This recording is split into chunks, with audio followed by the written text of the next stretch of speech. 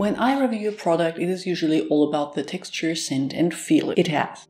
If I do review something like the beauty of Joseon Relief Sun Rice Plus Probiotics SPF 50 PA+++, though, the thing that you guys are most interested in is the claimed SPF 50 Plus a real thing? Well, I wanted to know that too, so I reached out to the brand and they very kindly sent over their testing results. More on that later. If you're new here, welcome! I'm Dr. Anne, a physician passionate about skincare and well-aging. Relief Sun Rice Plus Probiotics SPF 50 Plus is our new chemical sunscreen that applies gently on the skin, and by also including skin calming and brightening ingredients, it allows sensitive skin types to use it with ease as well. The texture is the one of the most beautiful, elegant, hydrating yet non-greasy cream you can imagine, and there is absolutely no scent to the product. Sunscreen goes on as the last step in your morning routine, and if your skin is more on the normal to oily side, this SPF will probably be enough on its own without the need of a dedicated moisturizer. Applying the recommended amount is no problem as it sinks in completely, it never did pill on me, and it is comfortable for reapplying throughout the day as well. Yes, it adds more dew to the skin that I personally like, but you need to keep in mind that I grew up in the 80s when matte skin was all the rage. You lot with your fable for glow will most likely love it. Don't be fooled, if you really apply it liberally, it will take up to a minute until it is fully sink in, but after that, no stickiness, no film, just plump and hydrated skin.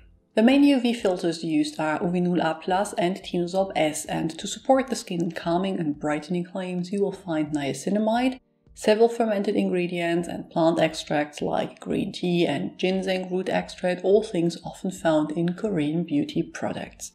Glycerin is used as the main humectant. Uvinul A+ and Tinosorb S are modern chemical filters that provide broad spectrum protection. The first thing I do when testing a new sunscreen is that I go to the BASF sunscreen calculator and see how the filters used perform on a very basic level. When doing that, both filters don't add up to a SPF 50, but instead get to around 36, but with amazing UVA protection. As the filters used don't tell you the whole story, the formulation plays a huge role too. This is only half of the story.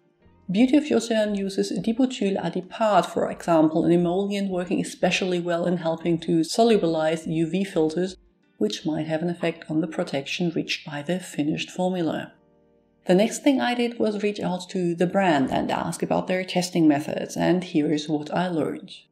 This sunscreen was tested in 2 different labs, one in Korea and once in Spain.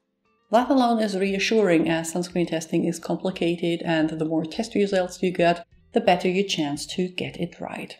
The SPF testing in Spain was done in summer 2021 according to standard ISO 24444 and Cosmetics Europe Guidelines 2006, which means in vivo testing on healthy volunteers and suggests an SPF 36.1 plus minus 0.6. Now 2 on 3 tests and there is still some room for error, but I feel comfortable about having adequate sun protection when wearing it, especially as the texture makes it easy to apply a generous amount. Just remember, putting on SPF is always only part of sun smelt behavior and never an excuse to spend hours in the midday sun. I already have 2 more tubes of the sunscreen stacked up. That will see me through early spring, and depending how quickly it will heat up here, early summer as well. While very oily skins might find it too hydrating, I think everyone else will love this formula as much as I do, and the carefully chosen filters make it a great option even for sensitive skins usually reacting to chemical sunscreens. If there's anything you would like to add, please do so in the comments below. I'm going to link to more videos you might find interesting on the screen now, and it links to my Instagram, blog and Patreon account in the description box. See you soon, bye!